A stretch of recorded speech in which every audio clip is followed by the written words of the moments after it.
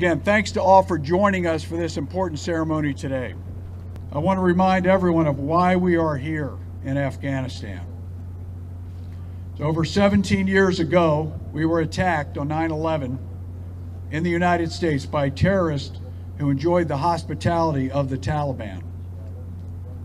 We came here to drive the Taliban out in order to protect our homeland and the homelands of our allies. And we have not endured another attack on our homeland since 9/11 because of these efforts. And now the Afghan army, the Afghan police, the NDS, they own this fight, and they are the ones taking the fight to the Taliban. And with our help, they will be successful. But this has not been without much sacrifice.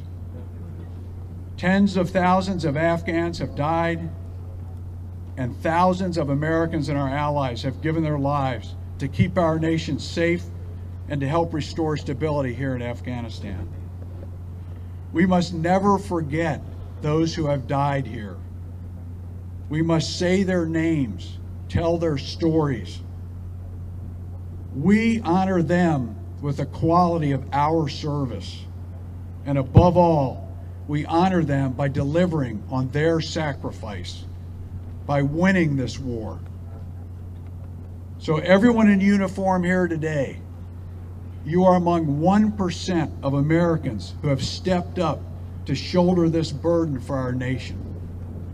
And what you have done by taking on this role is an incredibly honorable and selfless act.